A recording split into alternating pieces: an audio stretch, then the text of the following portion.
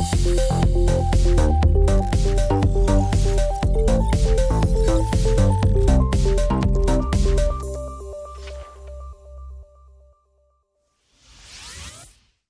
again everyone, and welcome back to Learn Linux TV. In today's video, we're going to take a look at CrowdSec. Now, CrowdSec has been featured on this channel in the past, but it's time to take another look. There's a new plugin available, this time for pfSense. So what I'm going to do in this video is show you the new plugin, and I'll also show you the updated installation procedure as well. And I'm really excited about this one because I use pfSense, but not only that, I know many of you do as well. I have a big home lab following within my audience, and pfSense and CrowdSec are both very prominent within the home lab space. And now we could put the two together so that way our pfSense firewall could benefit from the same protection that we benefit from with our Linux servers. Before we get started though, I just wanted to mention this video is being sponsored by CrowdSec. However, it's not a review. I've already reviewed CrowdSec sometime in the past.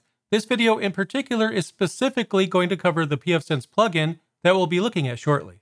And I can't wait to get started, but first of all, what exactly is CrowdSec? If you haven't heard of CrowdSec before, let's talk a little bit about what it actually is in the first place. If you haven't seen my previous videos regarding CrowdSec, you might be wondering what exactly it is. CrowdSec, a combination of the words crowd and security, helps to protect your Linux infrastructure from threat actors. To be fair, no security solution can make your servers 100% hack-proof, but the threat intelligence that powers CrowdSec is hard to not take advantage of.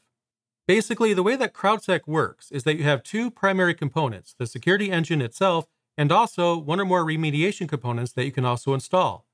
Both of these components serve very important functions, and the two together make up CrowdSec. CrowdSec's security engine monitors your server for malicious activity. If it detects something isn't quite right, such as someone trying to use SSH to log into your server over and over again, it logs that malicious activity in its database. You can think of CrowdSec's security engine as a watcher that's keeping an eye on things, but it doesn't take any action itself. Remediation components, on the other hand, do take action. The action that's performed depends on the remediation component that you're using. For example, if you install CrowdSec's Firewall Bouncer, that component will create firewall rules to block IP addresses that are detected by the security engine. So basically, the security engine keeps a watchful eye, and remediation components turn that intelligence into actions to help protect your server. What really sets CrowdSec apart from other solutions, though, is its claim to fame: crowdsourced threat intelligence. If a threat actor attempts to gain access to a server that has CrowdSec installed, then that information is sent to CrowdSec, and other servers out there in the wild that also have CrowdSec installed will have that IP address added to their database. So basically, if a threat actor attempts to break into a server with CrowdSec installed, it warns all CrowdSec installations about that IP. And this is where the crowd portion of its name comes from. CrowdSec also has a dashboard available, the CrowdSec Console. With the console, you can see all of your servers that have CrowdSec installed all in one place. You could also use the console to manage any decisions that are made based on anything the security engine might detect. You could add additional block lists, plugins, and more. Now, there's other remediation components that you can install to perform various actions, but the firewall example is a very common configuration. And speaking of remediation components, that brings us full circle to what's new this time around. Recently, CrowdSec has released a plugin that allows it to work with pfSense, a popular BSD-based operating system that serves as a firewall appliance. pfSense is a powerful platform in and of itself, able to handle complex networking tasks and gives you access to advanced networking functions. And that's one of many reasons why it's so darn popular. Ever since I first heard of CrowdSec, I was hoping that they'd create a plugin for pfSense. I mean, just think about it. CrowdSec can help protect your Linux infrastructure from threat actors, so why can't it do the same thing with pfSense? Well, it can, and with CrowdSec's latest feature, it does exactly that. By installing CrowdSec's pfSense plugin, you're adding a powerful remediation component to pfSense itself. This way, if a threat actor is attempting to break into your network, then you could benefit from CrowdSec's threat intelligence with your Edge firewall the same way you do when you install it on Linux. Once you have the plugin installed, it'll create a CrowdSec section right there in the menu, and you can use that to access and configure its settings to your liking. And just like with your Linux servers, the plugin will make your pfSense firewall visible within your CrowdSec console along with your other servers. Best of all, since pfSense is a networking appliance, by installing CrowdSec on it, then nodes behind your firewall will also benefit from additional protection. So let's take a look at the updated installation procedure for CrowdSec. What I'll do in this section is show you the standard procedure on Linux. We'll protect a Linux server with CrowdSec in this section, And then in the next section, I'll show you the process of setting it up on pfSense. Now, the first thing we're going to do is go to crowdsec.net in our browser, and then we'll click Login. And this will bring you to the login page. And if you don't have an account, you could click Sign Up for free. If you do have one, obviously you can sign in. I'll go ahead and create an account right now so you can see what the process looks like. So you'll type in your email address. And we'll come up with a super secret password. We'll check this box right here to accept the agreement. And then we'll sign up. And at this point, we should have a brand new account, but we will need to activate the account, which I'll do off camera. Once you activate your account, you'll go back to the login page here. So we'll click Sign In. And then we'll sign into our account. Anyway, once you're logged in, you should see a screen similar to this one. At this point, since it's a brand new account, I don't have any machines at all here. So what you'll need to do to set up CrowdSec is finish step 1 and step 2. And the process is pretty straightforward. The first thing you'll do is choose a security engine. Basically, just choose a version of CrowdSec that matches your operating system. That's really all there is to it. In my case, I'm going to install it on Linux, so I'll click on Linux. And this command right here is the command we could use to set up the CrowdSec repository on our server, so we'll copy this. And then what we'll do is run this on our Linux server. And here on my terminal, I'll use SSH, type in the IP address, and I'm logged in. Anyway, what I'll do is paste in the installation command here, and then I'll press enter.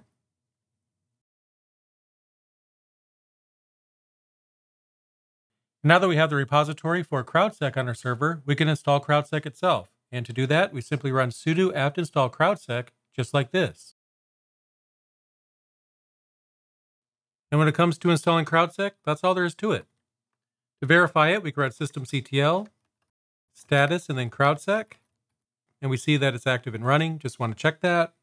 It should start automatically, but even if it doesn't, as you might already know from my systemd video, you can simply run systemctl start CrowdSec if you need to start it, but in my case, it's already running. Anyway, what I'll do is switch back over to the CrowdSec console. Here on the console, you can see that I have no servers registered right now, and that makes sense since I just set this up a few minutes ago. But what we need to do now is enroll our server into the console. So if you scroll down, you'll see the command that we need right here, so I'll copy that. And then back in the terminal, you guessed it, we'll paste in the command. And here it is. And if this is successful, we should have CrowdSec installed. So I'll press enter. And so far, so good. Let's go back to the console again and check it out. Here's the server. So at this point, what we need to do is accept the enrollment. We can do that by clicking this button right here, which should finalize the process. And if you scroll down, you'll see your server. So right now it's still refreshing itself. I've just installed it after all, but as you can see, CrowdSec is installed. Anyway, what I'll do is click on it. And when we click on it, we can see even more information. Now I mentioned earlier that we'll also need a remediation component, and an easy one to install is the Firewall bouncer. What that'll do is add firewall rules for any IP addresses that CrowdSec detects as malicious. To set that up, what we'll do is run sudo apt install CrowdSec-firewall -bouncer -IP tables. There's also one for NF tables as well if you're using that, but I'll install this one right here in the case of Debian.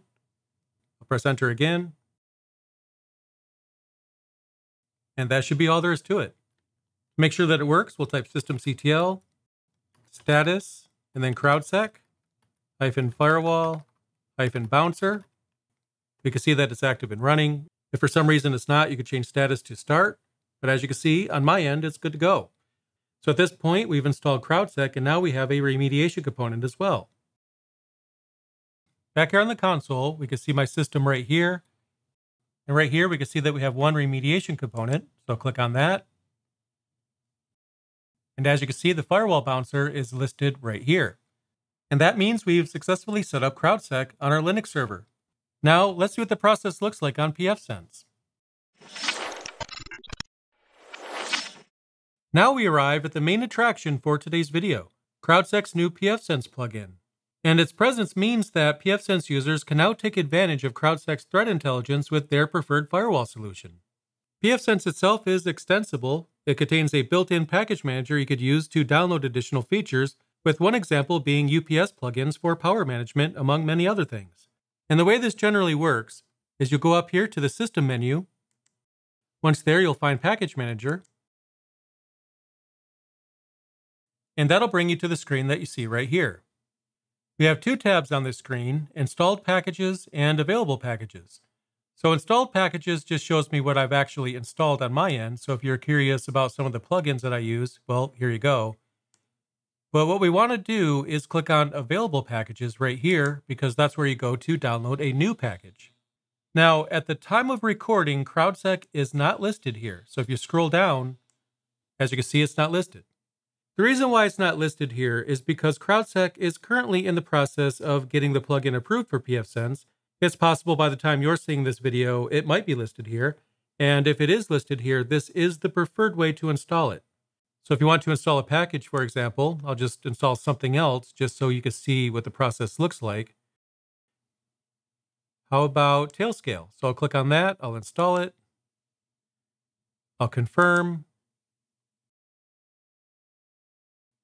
and now that's done. So back here on the Installed Packages tab, if I scroll down, I should see that Tailscale, or whatever plugin I went to install, is listed here, and it is.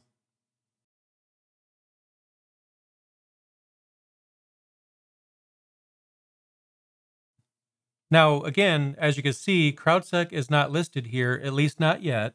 So at this point, we will need to follow a manual process to get this installed. Just please keep in mind that whenever CrowdSec does get approved and it is on this list, you should install it from here instead of the manual procedure. With pfSense, you only install plugins manually if that's the only way to go. In the future, it should be listed here, but for right now, what we'll do is go over to the documentation page, and I'll have a link to this article right here on the screen, as well as in the description below.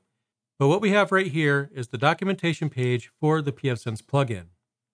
It goes over the type of installations. We have small, medium, and large, and then it tells you the differences between each. But more importantly for us right now, we have a section here that goes over the process of installing the package manually. So just like it says, what we're going to do is click right here to find a release to install. And this should bring you to the GitHub page for the project. As of the time of recording, version 1.6.2 is the latest. So what we'll do is just scroll down here. We'll expand assets. And here we have a list of assets. So what we'll do is just right click on the first one. We'll copy the link. And the order that we're installing these in is very important, by the way. At this point, we'll leave that page open and we'll switch to a terminal. What we want to do is SSH into pfSense, make sure that we have connectivity to it. So I'll just disconnect from the server that we set up earlier. What I want to do is SSH directly into my firewall. And I use a non-standard port. So basically, you'll need SSH access to pfSense. I've already set that up off camera. I'll press enter. I'll say yes. And now, as you can see, I'm logged in. I'll type sudo in my case because I need root access to install a package. We're going to be installing a number of packages manually here. So I'll type sudo and then pkg add -f and then the first file right here. So what I'll do is press enter. I'll type in my super secret password. Next, what we'll do is grab the RE2 package. I'm going to copy the link address again. And we'll type sudo pkg and then add -f. Let's paste it in right here. I'll press enter.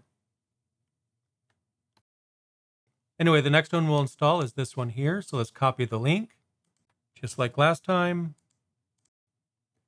And of course, I'll paste it in. And now we have that one installed. Now notice that it's giving us some commands we can use to go ahead and start the service. But you can ignore that because pfSense will take care of that for us. What we're going to do is just move on to the next command. So again, grab the next package. And this time, we're going to grab CrowdSec itself. Let's grab that and paste it in. Just like last time, we'll ignore the start commands there. And then what we'll do is grab the pfSense plugin right here. Here's the actual plugin. So we'll copy this link right here. This should be the last one that we'll need. And we'll install it.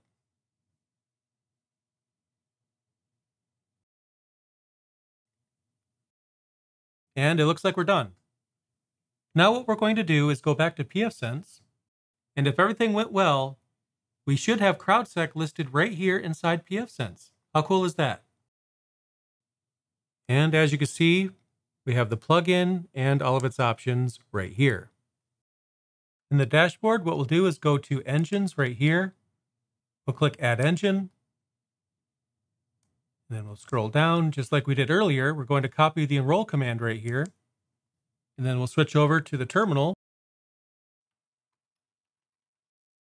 The next thing we'll do is run this command right here on pfSense.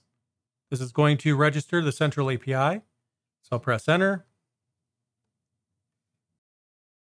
We'll paste in the command. I'll press Enter. And check it out. It looks like the process is complete. Back in the console, when you go to the Engines tab, you should see your firewall appliance right here listed, waiting to be accepted for its enrollment. I'll go ahead and accept it right now. And now with all of that complete, we have pfSense here in my CrowdSec console, and it's now being protected with Crowd Security. And there's our video. In this video, I showed you the new pfSense plugin for CrowdSec, and I also showed you the new updated installation procedure as well. I hope you enjoyed it.